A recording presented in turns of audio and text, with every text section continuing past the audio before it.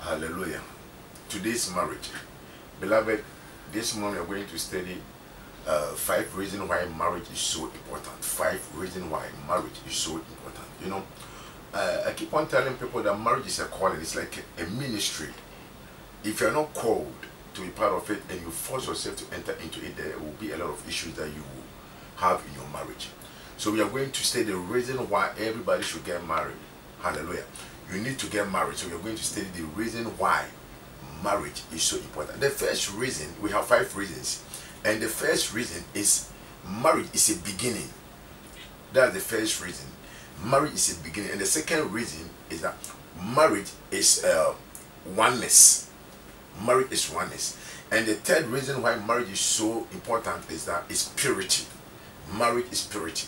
So God is expecting everyone is get married or not. We will study that one too. And the fourth reason why marriage is so important is that marriage is parenting. Yeah, marriage is parenting. And the last one is marriage is love. So we are going to start from the first one. And like I said, the first reason why marriage is important is that it's beginning. Yes, that's what we're going to treat this morning about today's marriage. You know, marriage is a beginning. Marriage is the beginning, that begin of the family, and it's a life commitment. Have that in your mind. That marriage is the beginning of the family, and it's a life commitment. I want you to understand something, that marriage is a beginning and it's a life commitment. Marriage is the beginning of the family.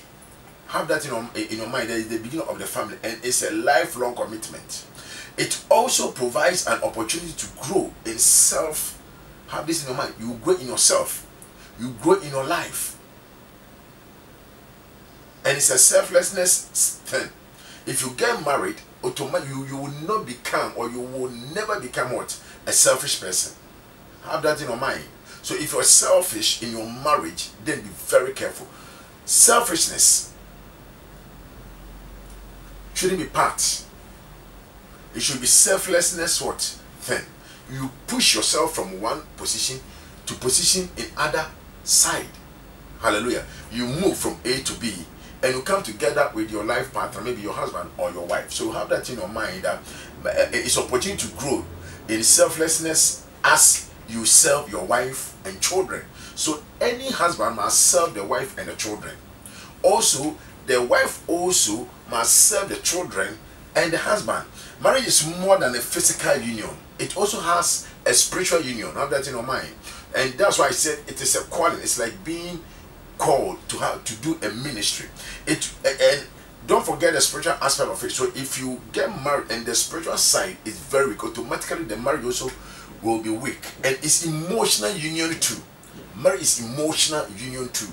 So when you get married and the emotional part is not effective, automatic, the marriage will never last. This union is a mirror, the one between God and the church.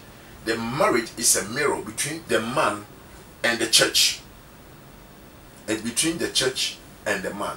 It's a mirror. If I say a mirror, if you look through your marriage, automatically you must see God.